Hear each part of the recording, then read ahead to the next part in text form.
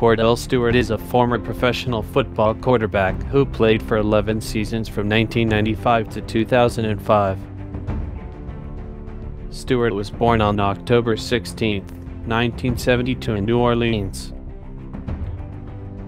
In college, Stewart played for the Colorado Buffaloes in Boulder, Colorado. Stewart was drafted by the Pittsburgh Steelers in 1995 in the second round as the 60th overall pick.